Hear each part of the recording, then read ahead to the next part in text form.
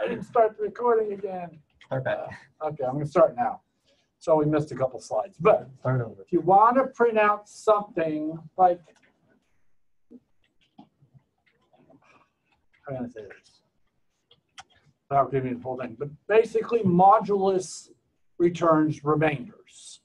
So if you use something, like say you've got a for loop and it's going through the thing, okay? You know, 1, 2, 3, all the way through. You know, if you did mod 3, when whatever mod 3, that means that number is divisible by 3. Mod 5 would be divisible by 5. Mod 7 is, you know, mod 13 means it's divisible by 13. So if you did mod 13, you could just say print, and it'll print out a blank line. Trust me, you'll be able to figure that out. It's pretty simple to do. Okay.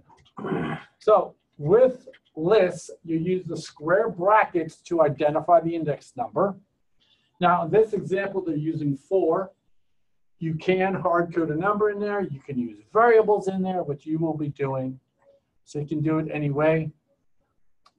And here it says when the square brackets are followed by an equal sign, but that really, it's weird. I don't know why they're doing it this way. They're just, it creates a list. They just, I don't like the way they refer to some of this stuff in here. Okay, in this example here, it's looping through it. So it says for I in range 10, print out I. So it's going to print out, okay, what is I going to contain? In that first example. This part right up here, what's I going to contain? The number of values. Values what contain? It's going to be numbers, actually 0. 0 through 9. Sorry, 0 through 9. Yeah, 0 through 9. Because it's going to count. It's going to be for I in range 10. It's going to go 0 through 9. Okay? Then the next line is going to say print I. So it's going to be printing out the 0, then the 1. So it's going to print out 0, then a space, and then values, which is a list, whatever's in the list at this point, I don't know. So we're going to print out 0, space, something. 1, space, you know, whatever's in there. So you're going to be going through the list, and you're pretty much going to do that for the DICE program. It's already written for you, Yeah, but you can use that. For homework a lot, though. What now? Probably use that in the homework. Yes, it's already there. That's one part, that little table part in there, they already did for you. So as long as you don't mess up calling it, you'll be fine. Okay. Now here's a better version. Let's look at the difference between the first version and the second. So the first version, we hard coded it at 10. See that? So 0 through 9. The second one says for I in range length of values. So now we can have a list called values that's of any length. It's much better to do things like that than hard coding it with a 10. Because on yours, it's going to have a random number of sides and a random number of rounds. So you couldn't hard code it. Hard code it wouldn't work. Okay? Then in the last example, 4 element in values. It literally just goes through each one. You can do either one. They all work, but the second and third are probably the best. I normally use the second one more than I use the third one, but they'll both. Okay. Okay, how can we reference things? Okay, in this example, scores really points to the first element in the list. Okay, wait, why are they calling it scores now? It's values. I don't know why they're, right? So they're calling it values. I guess it's just holding scores, okay. A list variable contains a reference to the list contents. I just said that. The reference is the location in memory. Okay. I don't know why they called this something else there. You can also have what's called an alias, which we're going to see in a second. Really, the name just points to something. And here's our example. So in this example, they have a list called scores. It contains 10, 9, 7, 4, and 5. Okay. Scores points to a location in memory where these are stored. Then if we say values equals scores, okay, what it really does is making an alias to it. Now both values and scores point to the same location in memory. You can use either one of them interchangeable at this point. They both point to the same list. They are not a new list. It's literally the same list. Okay? It's like you could call me Ken or you could call me Kenneth. One's a shorter version of the same name. They point to the same person. Okay? Same way in this list. After doing that values equal scores, it says create a new list. Well, don't want to create a new list, but create an alias for scores now called values. So I don't do that a lot, yes. What would be the point of doing that in coding, other than just using two different variables? That's the only real reason. That's the only real reason. Another thing you can think of, if you've ever done anything with operating systems, it's like you might not want to, like say you have a file, okay? Maybe you don't want to copy the file, but you want to be able to access it from multiple locations. So you can make shortcuts that point to this file. Like you can put a shortcut on your desktop, a shortcut, actually all the stuff on our start menu, you know, when you hit the Windows key here, you go down here to all programs, those are all shortcuts. They're not the file. I mean, you could go find, in this case, Google Chrome somewhere on your operating system and access it. Or in this case, you could access this shortcut which points to it. That's all it is. It's just an alias or a shortcut to it. Yeah, I very seldom ever do that, but you could. Okay. All right, modifying aliases. You can modify the list through it. Now, in this case, whether you change the value of scores or change the value of values, either one will change because they both point to the same location. Okay, easy enough there. Okay. Someone's in my house. Okay. Now, reverse subscript. This is something cool. Here, we've actually kind of did this when you worked on some of the other programs. If you say the name of the list -1, it actually prints basically the end. -2 is up 1, -3, -4. So you can use negative subscripts to point to different locations in the list, which is kind of cool. I don't know if I would use one. I don't know, I might. All right, so let's talk about some of the operations we can do. Appending, you are going to be doing this, okay? Now, I will tell you a change you're going to have to make to your homework assignment. They create a list that's a certain size, like say 6, for instance, okay? They create a list of size 6. You guys don't know how big your list is because you're going to have a random number of sides because you can have between 6 and 12. So you just can't create a list of that size. So you're going to have to change that up just a little bit. So let's see how to do this stuff. In this example here, we're going to create a list called friends. It created one. We really didn't do anything with it at this point. We just said, now we have a new list called friends that really has no value in it. Then we can start adding to it. We can append friend, or can append Harry, then append Emily and Bob and Carl. What it did is it took the empty list and started adding elements to it. I need you to do that in your program. I will be checking to make sure you're using append. Now, in your homework assignment with DICE, they have one list. You need 2 lists. Because they have one list keeping track of the frequency of the rolls, but you also have to keep track of the rolls themselves, so you're going to need 2 lists. Okay? You should be able to figure it out once you start looking at it. You'd be like, this one doesn't do what I want. So you can use this as an example. Just call it whatever you want. Heck, call it friends for all I care. So you have to instantiate the lists before you can start? Yes. Oh. Yes, you do. William asked a very good question. So you can't do this here. You cannot add Harry until a list is there. So this says, create me a list. If you hadn't done this, you're going to think it was just a normal variable. By doing this here, it says, create me a new list. It's the same thing when you create a tuple, which we'll learn about, or even a dictionary. You need to create it. You're telling the system, I want a new variable, call it friends, that will be a list. So that's what it creates. It's just allocating space in the memory. It's not really it's really, because at this point we have nothing in it. It really says that we will be holding a list at this point. It does put one element in, but we don't even know what's in it at this point. See, when you're creating a list, depending on what you store in the list, the element sizes change. For instance, if I have a list of numbers, like an integer, okay, each element in the list will hold an integer, okay? But what if I have a list of names? Obviously, names take up a different amount of space as integers, or maybe a list of doubles or a list of whatever. Until we actually put something in it, we don't know at this point what size it is, so it's really like an empty list. It's like, we're going to have a list here. Okay. Imagine like you're going to have a house built. I'm going to have a house built on this lot.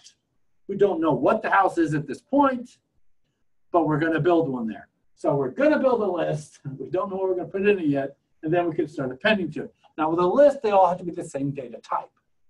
Now I could not put Harry and then the integer 5. I couldn't do that. They have to be the same type. That's why it's very similar to an array in other languages. Now, tuples, on the other hand, you can mix the data types, which is what I will play with those another day. But everybody got the whole append thing? Let's do one, just so you can see what the heck I'm talking about. Okay, I'm just going to bring up idle here. I'm going to say name equals, oops, nothing. What that did is it created a list in memory. We're going to call it name. So then I can go name. Let's try this. Name 0 equals Ken.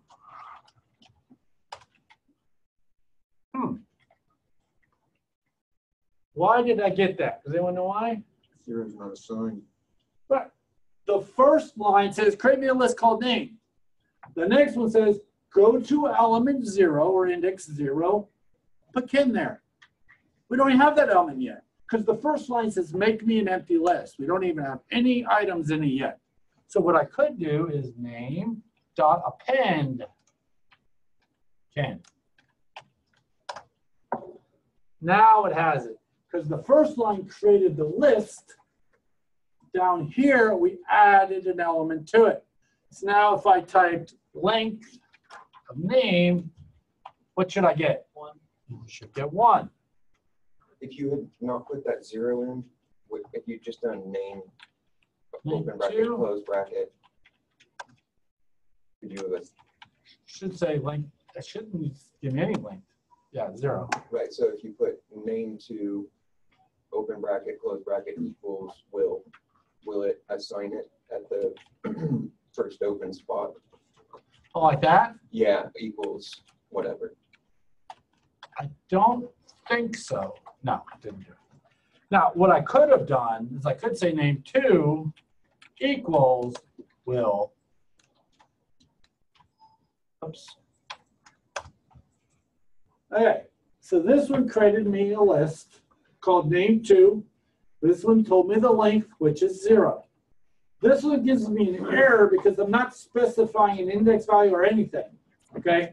So this one down here says, create me name 2 and initialize it to will. Now the difference between this one and this one is this created an empty list. This one created a list of length of 1, okay? That's the big difference there. So really this line overrode that line. We created a brand new list called name 2, length of 1. So now if I want to make sure the length of name 2, where's my cursor? Now it's length 1. Okay. So there's a really big difference in initializing an empty list or initializing a list with a value in it. You guys will have to initialize an empty list, and then as you add each roll of the dice, you're going to be appending the roll of the dice to it. Okay? So you're going to start like this with an empty one. Then you're going to be appending rolls because we need to keep track of how many rolls we've done. We're going to keep adding the rolls on there. Everybody with me so far? Yep. Okay. So it's kind of cool the way that works. Let's go down to, yeah. All right, so there's append. Worked very nicely. We can also insert. Insert says go to a specific location and insert something. In this case, go to index 1 and insert Cindy. So it's going to take our list and it's going to say, okay, we got Harry, Emily, Bob, and Carl. So at index 1 is Emily. We're going to insert in 1, pushing Emily down. So you notice Cindy went into position 1. Emily now becomes position 2. Here's where lists vary from arrays. Arrays, you can't do that. This is like an array list. In Java, you can have arrays, array lists. This is like an array list because now we can insert and remove. It's, you know, it's just pretty awesome. Okay. So insert, you specify where you want it, and it shoves everything else down. Okay. Wait, Emily. Right. All right, we can also find. Find will return the first element that matches. Okay. So if Cindy in friends, which is kind of nice. You don't need to tell, you don't even need to use the equal operator. It says if Cindy, in other words, this text, Cindy is present in your list of friends, which we saw on the prior slide, print out she's a friend. Or you could say if Cindy not in friends, print out enemy or something, you know? Okay. All right. And here what we can do is we can say friends, here's our friends. Now we can also return the index value of it. Okay. It was sent to, so what do you think the results in this case will be? 8-1. Pretty easy, it's right there. So what it's going to do is going to find the first element of Emily, in this case is here. So this is index 0, this will be index 1. And I'm not 100% positive. This should support last index though. I don't know that. I don't think it covers this. I'm pretty sure it does. If it did, it would return the last element. I just can't remember if it supports it or not. Pretty sure it does though. Okay, removing an element. Okay. Pop. Let me explain the whole push-pop thing. When you work with a stack, especially like in a reverse engineering course, a stack is like a temporary storage space in the computer. You can just stick stuff on it, like it's stacking plates up or something. Okay, you can push something on, pop something off. Well, the way this works here is we pop it off. This says pop off position 1. So it's going to go here and take Cindy, remove Cindy from the list, and return it, either print it or return it somewhere, because this pop does return the value. Then our list will have Harry is 0, Emily will become 1. It does remove it and move everybody back up. So it's just like insert, but the opposite. Okay. So insert to insert, pop to remove. Yes, I'm surprised they didn't have remove, but they don't. Okay, so far so good, everybody with me? Fairly simple stuff. I mean, their examples here are very detailed. Okay. Concatenation, maybe I want to put 2 lists together. So we have my friends, your friends. Now we make our friends is equal to my friends plus your friends. It literally just puts them together. Super easy to do. So now you end up with one big old list. And it reads it that way just by putting the 2 list names with a plus sign? Yep, that's all you gotta do. So it's super easy to use. Okay, replication. Here we can say we want a list of 1, 2, and 3 4 times.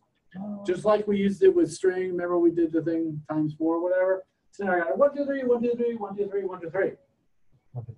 Super easy, just like we did with strings. So that's what we do.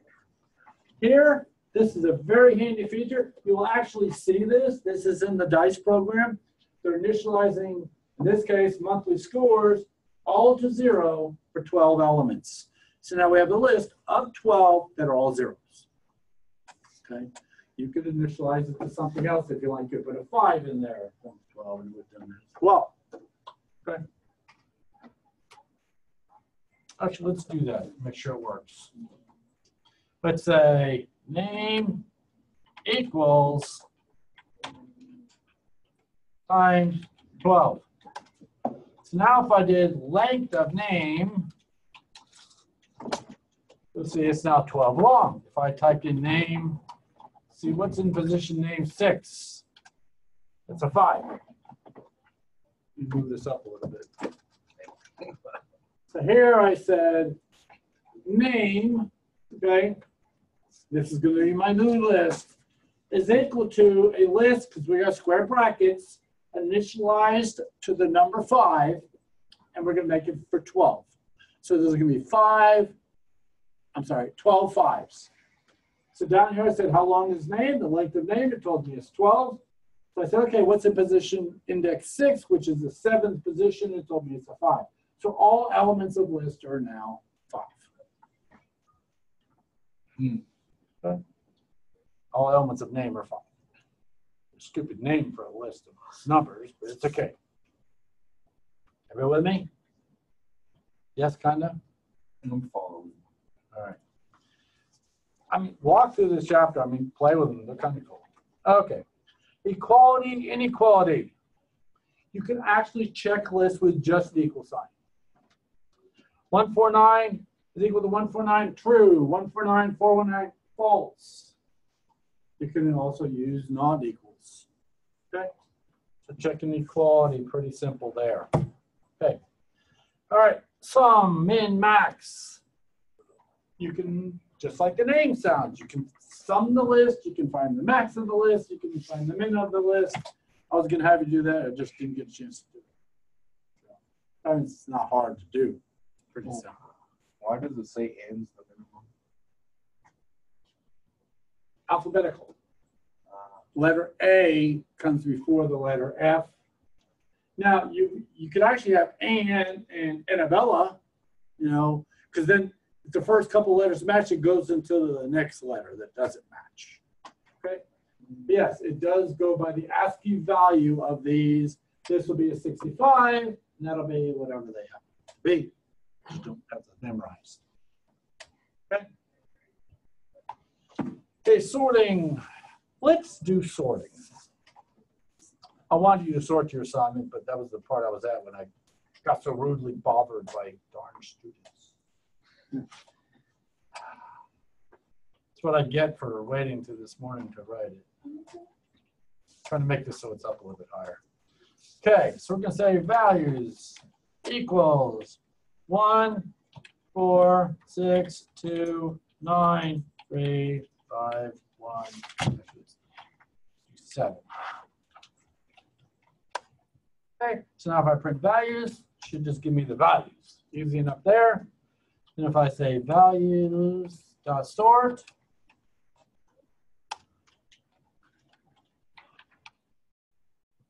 now they're sorted. So I said values, I gave it some values, I initialized them just by typing them in. Then I said print values. Since we're the interpreter, you don't have to even type print, you just say values. And he gave me those exactly like I entered them. You can tell it's a list because they're in square brackets. Then I said values.sort. This sorts this list and returns it sorted. Then if I say it again, now you will see my list is nicely sorted. Sorting, very simple to do. Okay. Yes, no, maybe, hopefully. Okay. Copying it. We already talked about aliases. This makes this an alias. It's not an actual copy. Okay. Here's how we can make a copy. So again, this is an alias. It's saying prices equals values. They both point to the same location. Because remember, values actually points to a location in memory. So this says prices points to the same location. Picture values, say this was cell A5, okay? Y'all know what Excel is. Say this location is A5. So values is equal to A5. This says price is equal to value. So prices would then be equal to A5. They're literally just pointing to the same location. But over here, now if we say prices is equal to the list of values, it actually copies the list and gives you another list.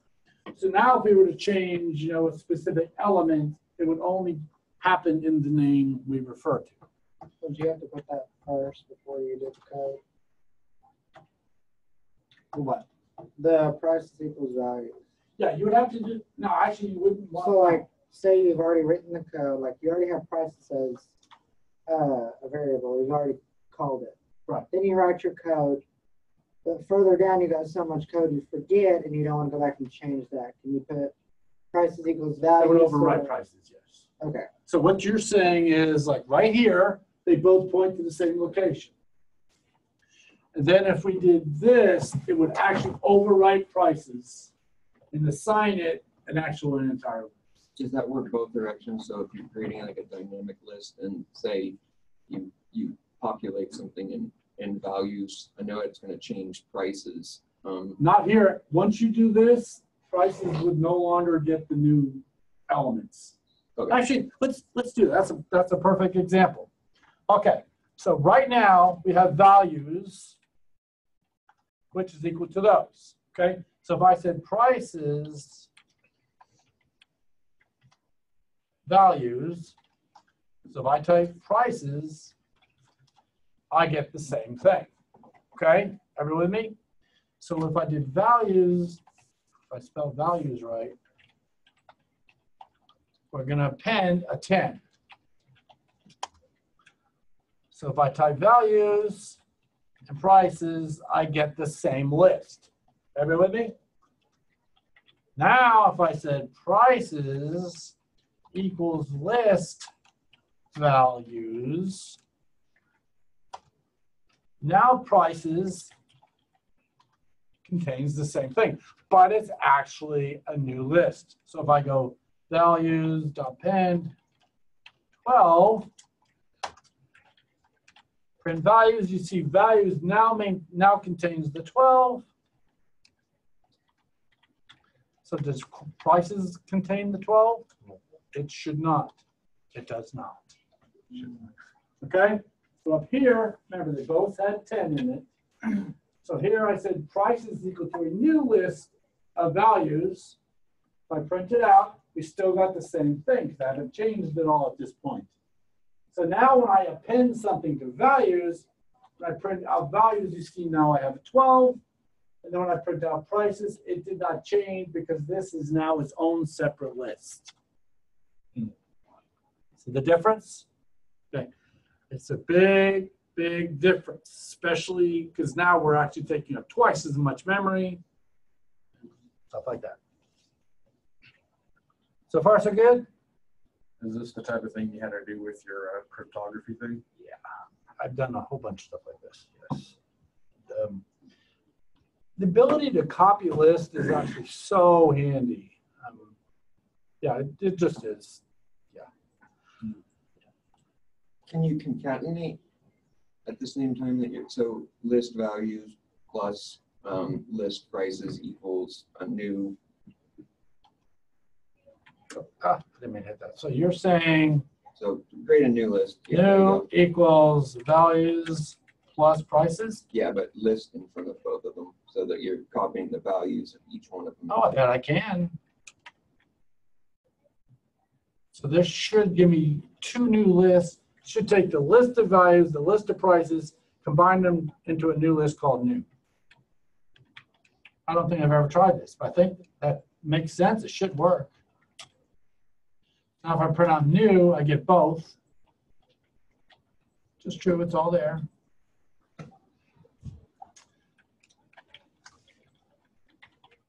Yeah, they're all separate. Yep. So Can you do new. a shortcut, like do list and have parentheses of values plus prices instead of doing list values. Let's try that. New 2 equals list. I don't know. I don't think this will work. Wait a minute. No, actually it will. This will work. I'm gonna try that'd be last part. This will work. Yep. Oops. Yeah, it will. Yep, worked fine. Okay. Yep, it worked. All right. Slices of a list. Maybe you only want a part of a list. Maybe you only want position 6 through 8. And remember, this ending is always ends before that. Okay. So in this case, we're going to get 6, 7, and 8, just like they say right there. So we're going to get 0, 1, 2, 3, 4, 5, 6, 7, 8. We're going to get 39, 36, and 30. I'm not going to show you an example of that one. With a colon 6, just like when we did our strings, it's going to get up to the 6, and 6 colon everything from 6 to the end. Actually, this should get up to 5. Yeah, but not including 6. Good. So 0 to 5, and this one will be 6 to the end. So it's technically the 7th number total. Yep. All right, so we can find lengths, we can do list, we can do values, we can do concatenation. Okay, we can do sum, min, max, we can just do all kinds of stuff. Okay, we could pop, we could insert, we can append, we can find index, we can remove. So remove, the big difference here, okay, removes the element and moves all elements up. This one actually removes it but returns it. Returns the last, okay, returns are moved up in place, but this one returns it so you can use it if I remember right. What? Remove the given elements from the list and move all elements following it up by 1 position. So this one here removes all elements from the list or from the given position. Yeah, it's the same thing. So pop, position, remove element is the same exact thing. Oh, wait, no, they're not. Hold on. Remove finds the matching element. It's not an index number. This is the index number. That's the value. That's why. Okay. That's what the difference. So this one moves, like say you say, you know, top 3, that'll be the 4th position. Whereas if you did remove 3, it would actually look for the value of 3 in your list and then remove that. Okay, then sort. There's a bunch of different algorithms in here. I don't think I'm going to walk through all of these. They're all really good examples, but you're going to have to just play with it. Okay? You can fill them. There's a much easier way to fill them, but we just talked about that already. Combining lists, we did that with concatenation already. Just lots of different ways you can do stuff, and I'm just not going to walk through them all. Okay? Oh, let's talk. I do want to talk about swapping first of all. Now we know how to copy. We know how to make an alias. But if I want to swap these positions, say in a black to blue and blue to black, what you need to do is you need to come up with a temporary location. So maybe we'll put the blue over here, then move the black up, and then move the blue down. Okay? See how that works? I always wrote one called swap. I always wrote a method called swap, and it just does the same. It's just easier to write that way. Yeah, that's exactly what they're doing here. You have a temporary location you're storing it in, and you're returning, then put it in there. So you can also read input into a list, and the example. Actually, you know what? Since I don't want to walk through all the rest of these examples, let's just look at the DICE program as an example so we can walk through what it's doing. It might be helpful to you. Okay? All right. So at the very top, we have a main method. Is that what we start with? How do we know where this program starts? Do we start with main or do we start with count inputs? Anyone know how to tell? Those are the definitions. Yeah, we need to find something outside the definitions, and in this case, it happens to be at the bottom. Start the program, main. Listed right there at the bottom. Okay, so when this thing starts, it jumps right here. Then it says counter equals counter inputs 9. Okay, or count inputs 9. So what the heck is count inputs 9? So if we look at the definition right here for count inputs, you'll see 9 ends up being the number of sides. So I'm going to run this program. And I'm going to type in, 5, 6, 4, and a Q. And you'll see it did put in my 5, 6, 4, but you will see there's 9 sides to my dice. So what if I change this to like a 6?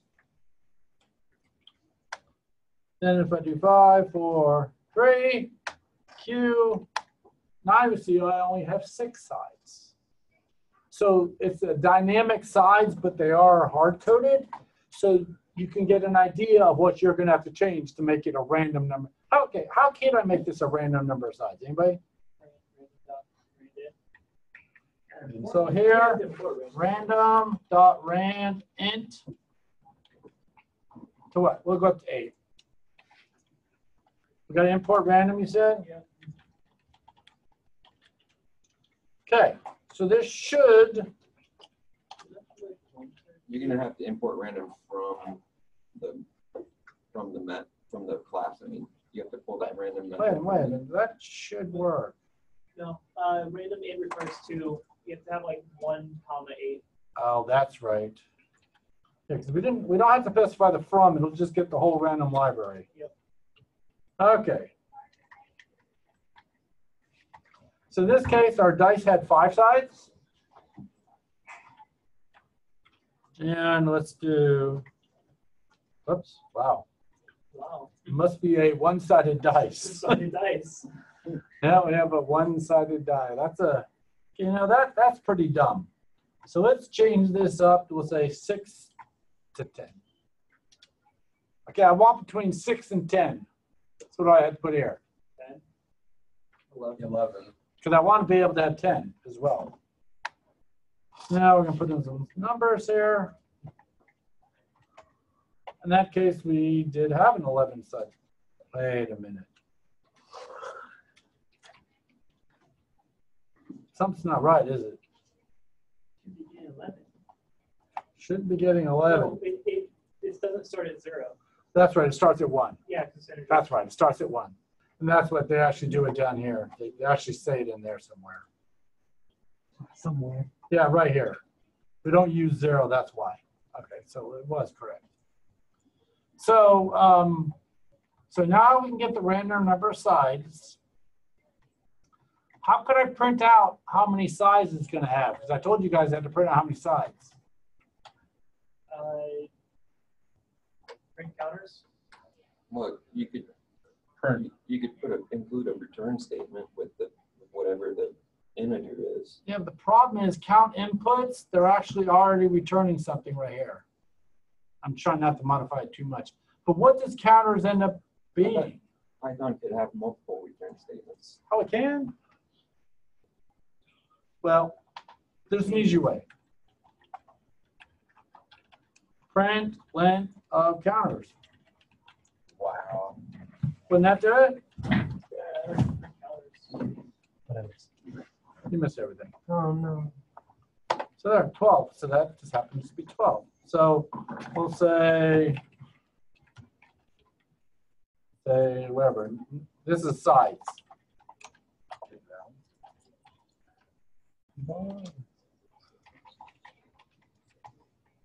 10 sides.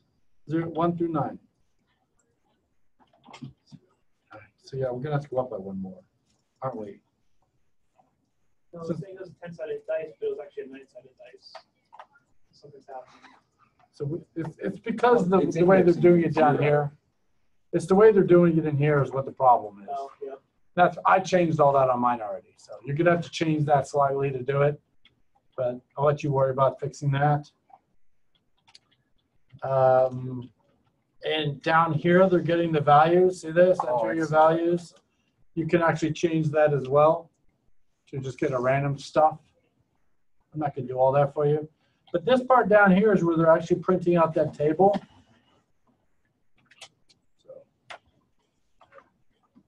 So let's walk through this one more time. So we got counters. This right here. So they're setting count. See, here's where they're initializing it. They're initializing it all to zeros. And how big are they making it? The number of sides plus 1. Because they're not going to print out number 1 is why. Okay. Then they're getting input for values. They're getting it blank. Then they're saying, well, it's not equal to a Q. And I changed this up a little bit on mine. And whatever we got, we convert it to an integer. Then if it's less than or equal to 1, or I'm sorry, greater than or equal to 1 or less than the size, it's good to go. But what does this do? What's this else doing? So if this number I enter is a 0 or a large number of sides, And that will fix that problem. I think if I run it, I'm not showing you first, am I?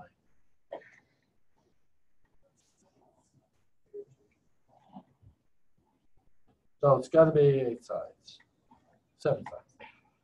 Yeah, 7 sides. I hate this. It says 8 sides, but it's 7 sides. Yeah, you're gonna have to change it up slightly. It's just because they're not printing off number 1. Because they're actually cheating just a hair. Because right here they're counting, they're overriding the other one. So, but you can play with that. So if it's too big, they tell you it's too big, then they get input again, then they return. So what is counters? It's a list of the roles, not the individual roles. It's a list of the totals, because that's what they're doing up here. They're making totals up. You're gonna have to make another list for that. Then print counters, again, it's a list of the totals. So they're printing out 2 format specifiers here. The first one will be the number of the side, and counters will be how many of each side were rolled. Okay. So start with this. It gives you something good to start with, and then you can change it up. Okay? You understand? It's not all that hard. You do need to modify this section right here because you actually need 2 lists. Because counters is to keep track of the count. In other words, how many 6s and how many 5s and how many 4s. But you also need to keep track of the actual rolls. But we saw how to do that with the pen. So you can do that very simply. Okay? Then we have to figure out a way to make it roll itself, basically. Well, yeah, that's easy. You just get rid of this whole input statement. You know, don't get input. I mean, that just make it do random. Okay? Any questions? Yes. Do we have to use dice as a basis, or can we write it from scratch? Oh, you can definitely write it from scratch. I mean, I took out majority of theirs. I think the part I actually kept was this very end part because that actually worked fine. Yeah. I kept that. And that's pretty much all I kept. I changed everything else. I just did that because that way at least you have something to start with. But no, I added a bunch on mine. I'm definitely good. Let's do it from scratch. Yeah, you can very easily. But yeah, the last part, the whole print counters works perfectly as long as you give it the correct list. And this adds to counters just fine. You're just gonna, but no, you do not have to stick with this at all, but don't just turn this in. Then you get based upon the amount of effort you put into it, which would be 0.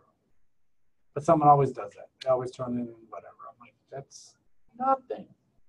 So how much input should I have to provide when I run this thing? No. 0. It's all random. See, it makes my job easier to grade them. I literally run it, and oh, it works good. All right, so any more questions on this? So I will be out Wednesday the entire day. I'm at a conference the whole day, and I'm going to stop recording this. What's that? And